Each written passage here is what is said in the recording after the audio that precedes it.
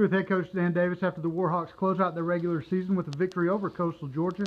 Coach, senior day, always an emotional day for you. Those seniors, those three gals that we recognize today, they've done a lot for this program. Just talk a little bit about them and what they've meant to you and to the women's basketball here. Yeah, you're right from a program standpoint. Over the 5 years, and the other one's three, 320-plus win seasons amongst those guys, and just a lot of other things, that goes unseen around here. Their sweat, blood, and tears, just everything that they give. They've given their heart and soul to this program and to what we believe in here and what we try to build, and they've just been amazing stewards, and just really proud of them. It's one of my favorite days as a coach, just to celebrate those three players out there, all your seniors on those senior days, and just to see their growth as people and everything.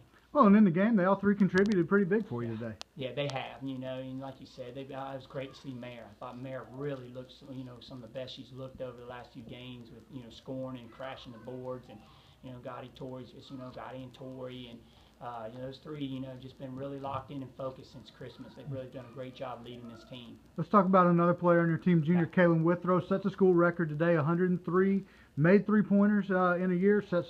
Breaks a record that was set way back in 1991-92 season. So talk a little bit about her. We know what she can do. We know the type of player that she is, and you had to have been pleased to see her get that record. Yeah, very pleasing, and just ironic.